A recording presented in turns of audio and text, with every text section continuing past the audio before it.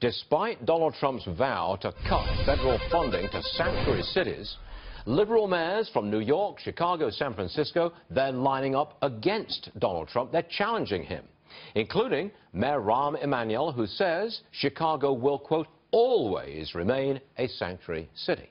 Judge Napolitano is here. Now, first of all, is it legal for the mayor of an American city to say, no, I am defying you, Mr. President? Well, remember what the defiance consists.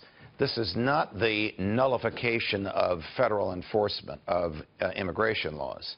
This is the refusal of local authorities to expend resources to help the feds enforce the law, which the Supreme Court said they may do. Stated differently, can the federal government commandeer local police and officials and say, you will help us enforce federal law? Answer, clearly no. So Rahm Emanuel, when he says we will remain a sanctuary city, he doesn't mean you can come here and break the law because we won't let the feds in. He means if you come here, we will not cooperate with the feds in finding you and seeking you out. Why do the feds want that cooperation?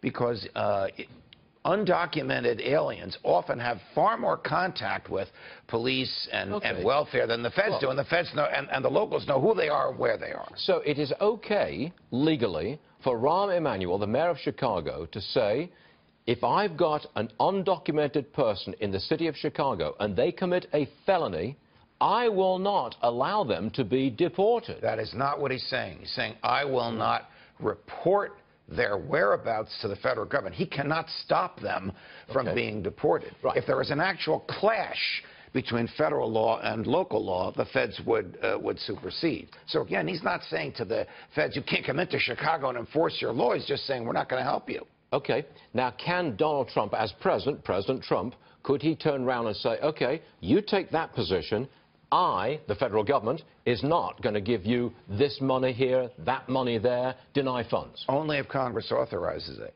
So we are in, when he takes office in January, we will still be in a fiscal year that began October 1st, where the block grants went to the cities without the condition you will cooperate with our immigration enforcement.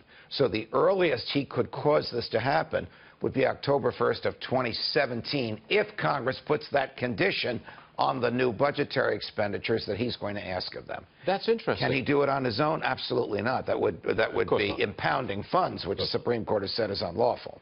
That means there is nothing can be done about this. Rahm Emanuel and Bill de Blasio, New York, and no, it's not quite that gloomy. I mean, the feds have tremendous assets available to them to find those who are here unlawfully, and in the category that the president-elect wants to deport them, gang members, yes, those who've committed crimes, those who've served their time in American jails, got out of jail, are still here illegally. That's the category of people he wants to deport. Right. The feds know how to find them, and the feds can deport them. But the locals won't help.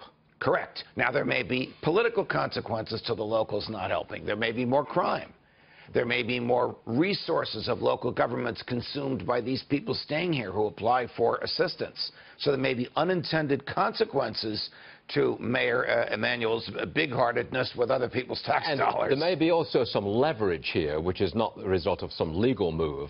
I mean, if Rahm Emanuel, Chicago's in financial trouble. Yes. If they want help, financial help, they're going to need the cooperation of the federal government and the Illinois government if they get it. If President-elect Trump gets the condition on the block grants that he wants, the pressure on these mayors would be extraordinary to accept the money and comply with the condition. Exactly.